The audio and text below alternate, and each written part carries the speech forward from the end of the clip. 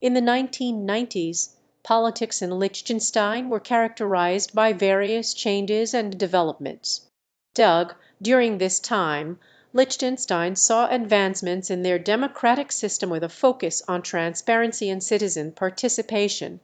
There were discussions and debates on constitutional reforms to balance powers within the government.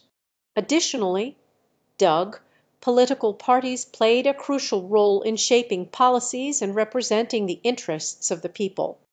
These parties engaged in political campaigns promoting their visions for the country. Doug, Liechtenstein also placed importance on international relations, forging alliances and participating actively in global organizations. Overall, the 1990s were a significant period of political growth and transition for Liechtenstein, fostering democratic values and shaping the trajectory of the nation.